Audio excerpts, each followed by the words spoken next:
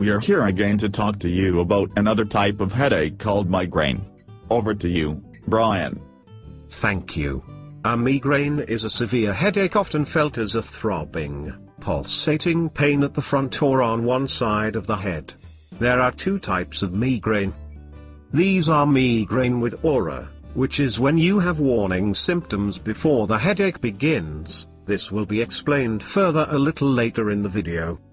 And migraine without aura, where there is no warning signs before the headache. Some people have changes in the mood, energy levels, behavior and appetite before the headache.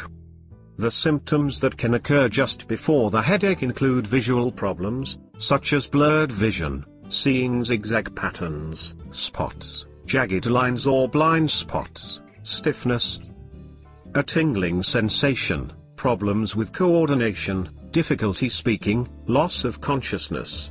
These symptoms typically start 15 minutes to 1 hour before the headache begins. Once the migraine starts, other symptoms can also occur with the headache.